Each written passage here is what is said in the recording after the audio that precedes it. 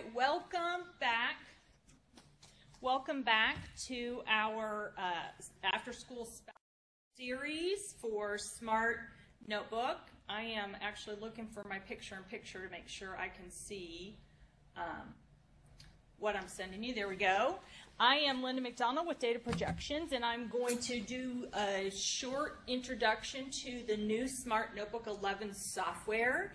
If you'll make sure that you are in our online chat, I believe we have Berry Elementary connected from Houston ISD, we have Greg Elementary connected from Houston ISD, and we have Lumberton ISD friends back again. We love our Lumberton friends because you guys have been consistent partners with us. We are recording this session. If you want to view it later, it will be added to our Data Projections YouTube channel. If you go to YouTube and search for Data Projections, you'll find our channel. It'll be listed under Smart Technologies for Education. So if you need any assistance with getting the Smart Notebook 11 software installed on your computer, please see our wiki. That was included in the invitation, the wiki address, and there will be YouTube videos and a set of instructions for you if you need to have that software added. I'm just going to walk us briefly through the tutorial. If you want to access the tutorial independently, if you'll go to Help, there's the tutorial. It's the third item listed. It is exactly this file. So we're going to just jump through the new features that are in Smart Notebook 11. You'll notice that the toolbars are much, much more user-friendly. We really, really like them because they have become really, really intuitive for the end user. You have your actions, which is the first section. Then you have your tools, and as I select a tool, I have a contextual panel that pops out that gives me additional abilities for each of the tools. So much, much more intuitive. You can still use the Properties tab here to make adjustments in anything that you have a preference for. We have an Activity Builder, and that's our next chunk. Mr. Teeter's going to go over Activity Builder with you. There is a built-in internet browser. So if I added a new blank page, I can insert now an internet browser, and I can scroll down and set exactly where I want this browser to go. So I could put Google, or I can put my library web page. But the benefits of this is that as you're directing students to an internet web page, they're not having to leave your Smart Notebook lesson. The other benefit is if I'm in a two-page view and I have an internet browser here, I can drag and drop a picture straight from that internet browser onto my page. So imagine working on an activity where you have maybe little bitties, kindergarten kids, or third graders doing a animal research project where they're grouping, one group does mammals and one group does reptiles. You can find one of those high interest animal websites, and they can just make a collage of all the mammal pictures, and the next group does a collage, and all they have to do is drag and drop right from that embedded browser. And you'll notice that anything that has to do with the display now is underneath this one display button, so much more intuitive. Also, they've improved the text. So as I go to text, my contextual panel right here allows me to change the font so much more easily. I also have the ability to do bullets, to do tab text, superscript, subscript, change the color right here, change the font size, change the font type. So much, much more intuitive for you. We love this one.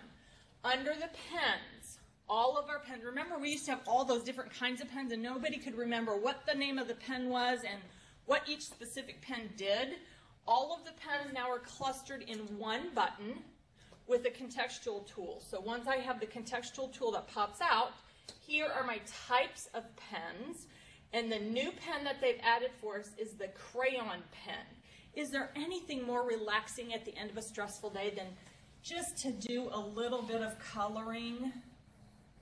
So one of the benefits is, you know, some of us are thinking middle school kids, why do they want to color? Because they're middle school kids. It is that high interest, and you know, you have some kids that need that feedback, that motivation to get them to draw a picture. It might be a scene from a book that they're reading. So actual benefits for quality instruction. We also have the ability to fill irregular shapes, or shapes that you have drawn yourself. So I'm going to get my selection tool and I'm going to choose the cloud. I'm going to find my paint bucket and let's make it a lovely blue color. And there I was able to fill my cloud, choose a yellow color, and I can choose the lightning bolt that I've drawn. So any single stroke enclosed shape allows you to fill, which is a new feature. What else is new? Oh, every teacher that I've trained this fall has absolutely loved this. So I have some objects here on my board.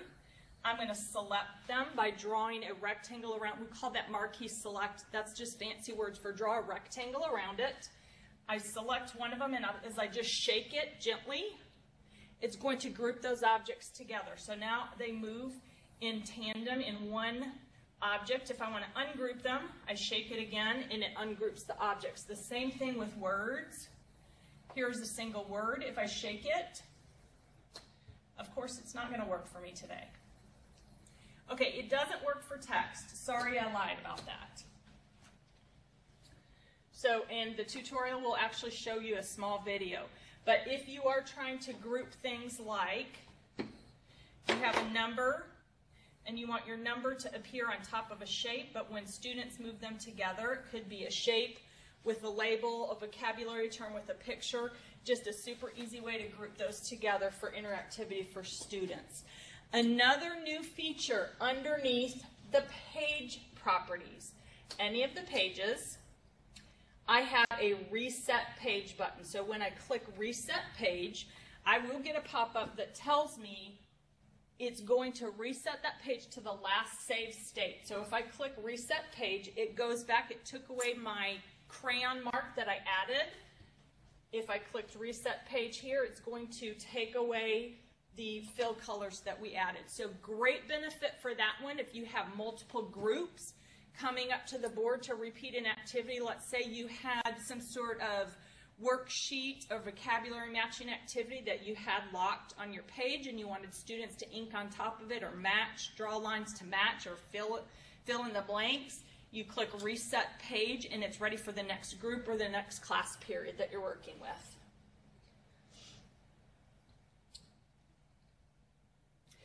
Fading ink.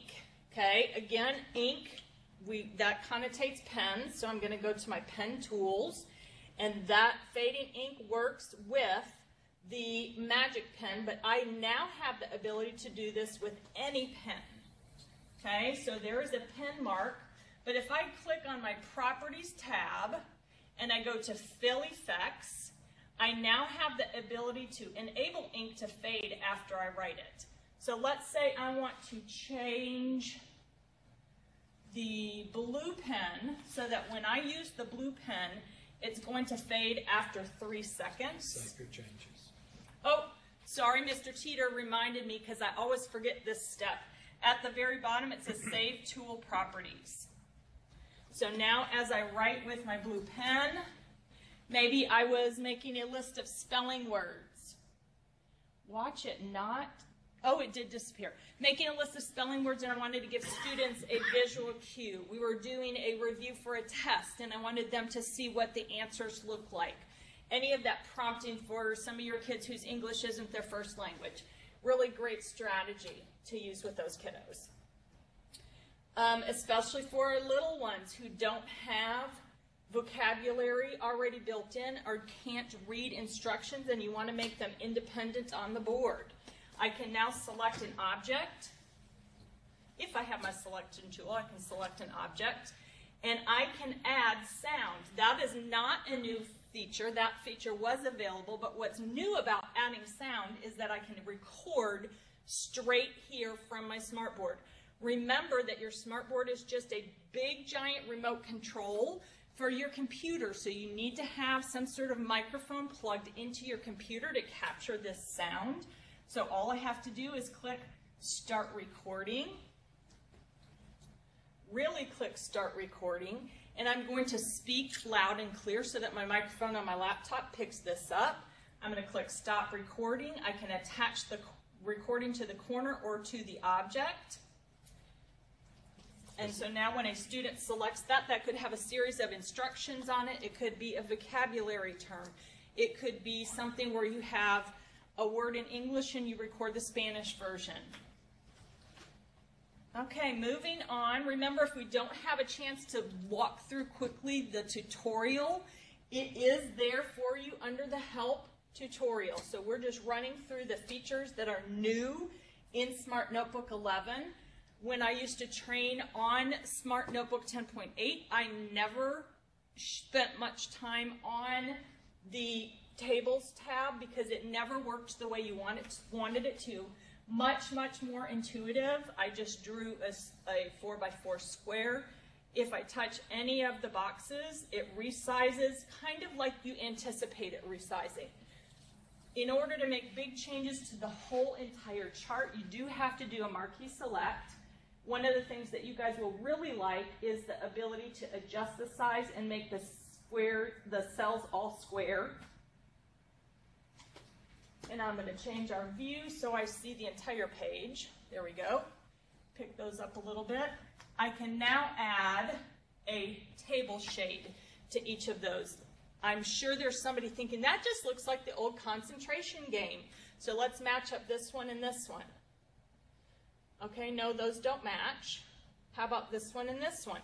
That could be a vocabulary term matching with a picture. It could be a number matching with a dot system or picture quantity. So you guys will fill in the content that best matches your needs. Toolbar customization. If you want to do anything with this toolbar, this standardized toolbar that appears here, we have added a pin the page button here because that's a feature that we really like to take advantage of. To customize your toolbar, all you need to do is click the gear. And I'm not going to do it because half the time it freezes my laptop because my laptop's cranky. But click the gear, and all you need to do is drag and drop your tools there. You can make your tools large buttons like these appear, or small buttons, depending on how you place it on the screen. I'm going to kind of skip the Notebook 2.0 beta, but if you're interested, it is listed underneath the gallery. Haven't spent a lot of time investigating that, but it searches not just the Notebook gallery that you have installed on your computer, but the web stuff as well. 2 minutes. And Smart Notebook tips. We talked about the tutorial being there. And these are all old features. So it's really talking, what have I missed, Mr. Teeter?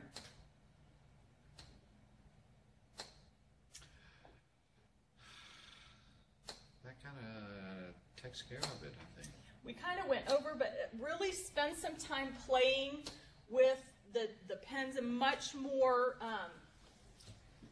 intuitive. So if I'm drawing a picture, a circle, I used to have to go to the Properties tab. What I like better about it now is I can pick blue in the inside, green on the outside, and there's my circle exactly the way I want it to appear.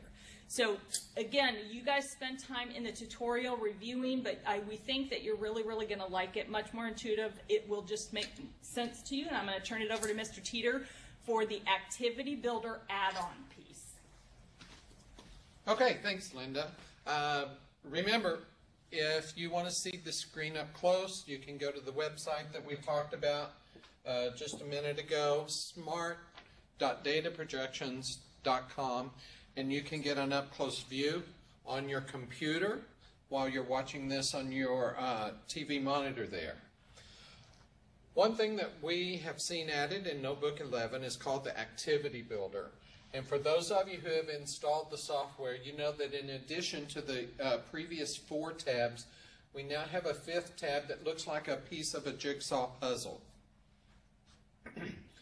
This is for all of our add-ons. As of this moment, we have 1 add-on. I think there are a couple that are coming out on the Smart Exchange that you can download and install. But this one comes equipped. It's really a very cool tool to help you.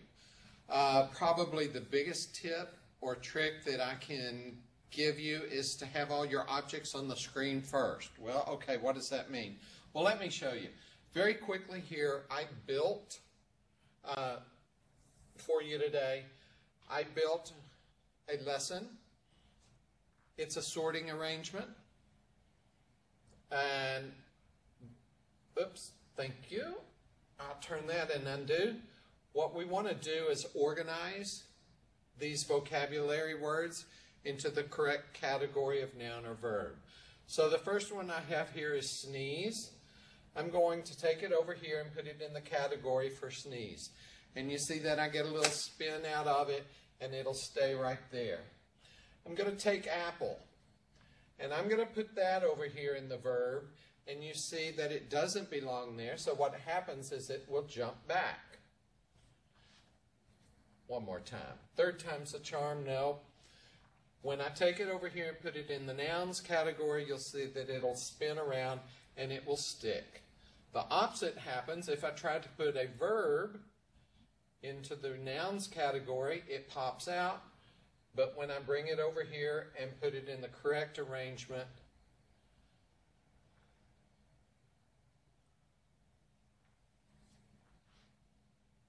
and we get the whole exercise here.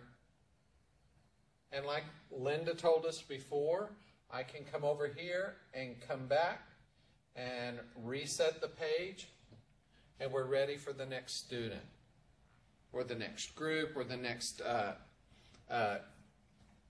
group of kids to come by and work on it, whether you're doing individual or team activities. Now let me show you how I made that using the activity builder. I go to my fourth tab. I pulled all of my objects out first. You have to get them here ready to go. So I would like to make an activity.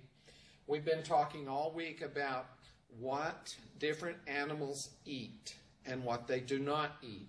And so I've pulled out 5 objects here. They all happen to be pictures, whereas a few minutes ago I used objects that happen to be words.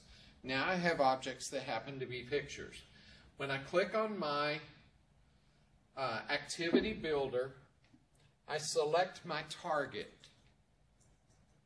So my target is going to be my horse, and I come over here to the left edge and I click on edit. You see that my target has now become highlighted, and I have 4 objects.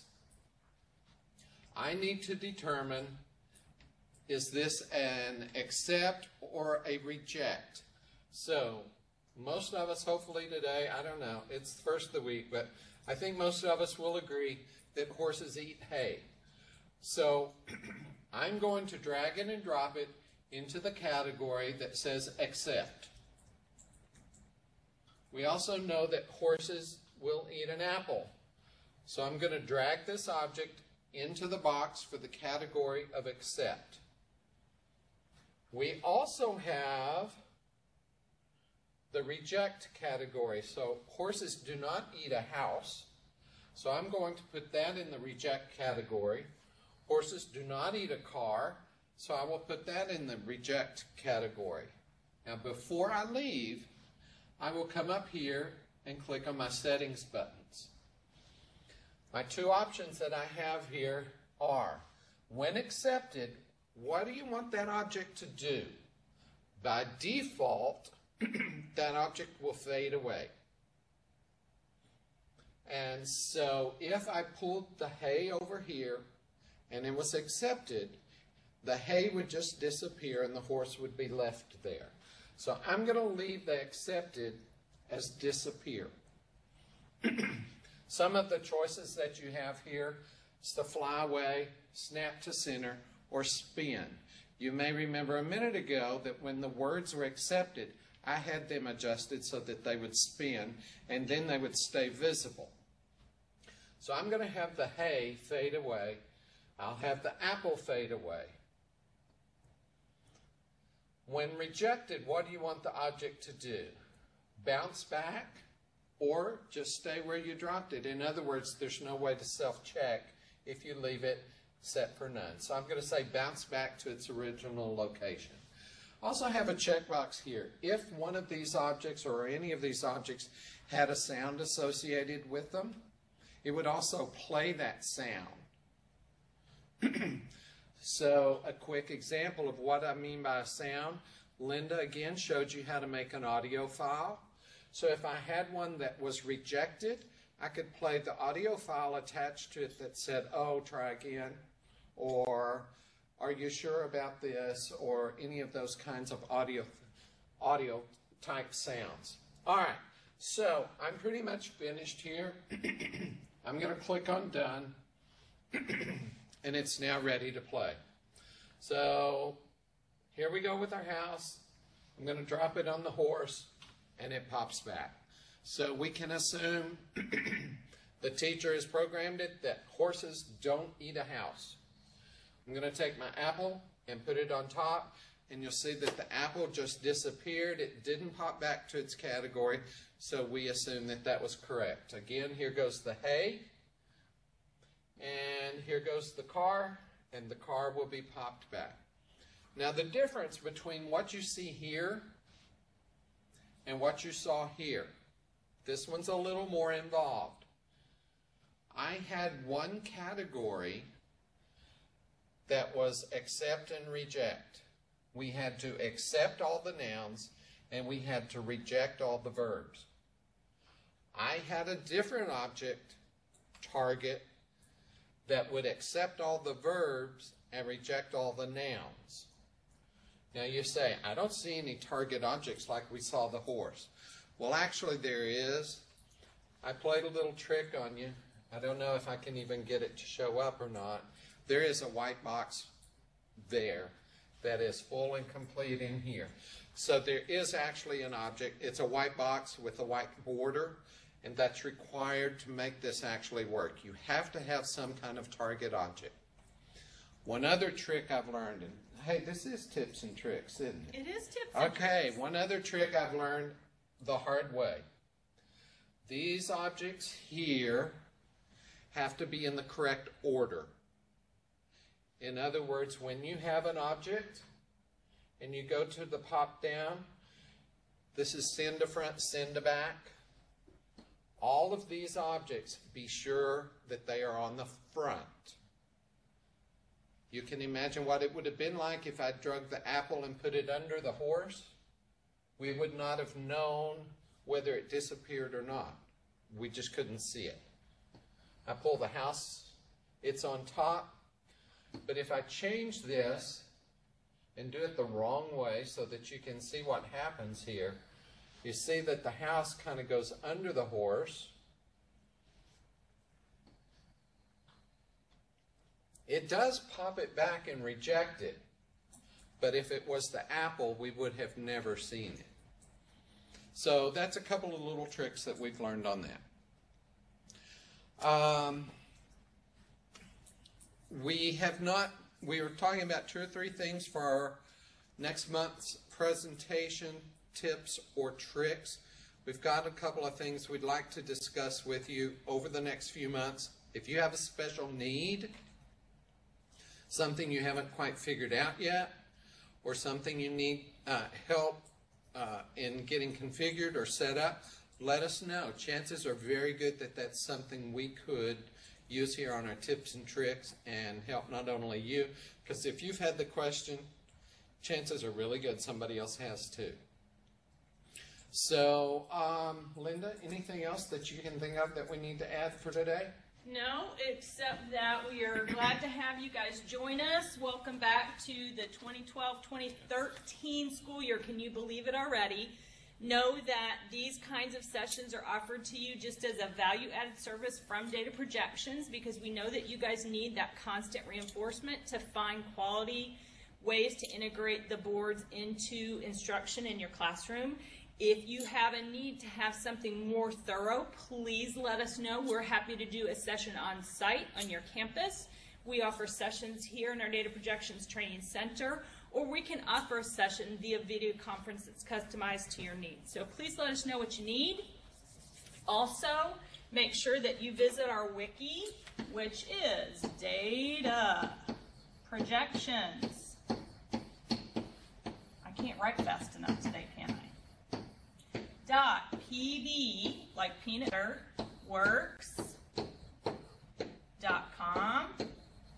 Find the link for September After School Special for a couple YouTube video clips that provide supporting resources for the skills that we reviewed today, as well as instructions if you need help getting the Notebook 11 software installed on your computer. Remember that that is a free upgrade from Smart Technologies for you. There's no additional fee for that, so you definitely want to take advantage of what's available and out there for you, but please let us know how we can help.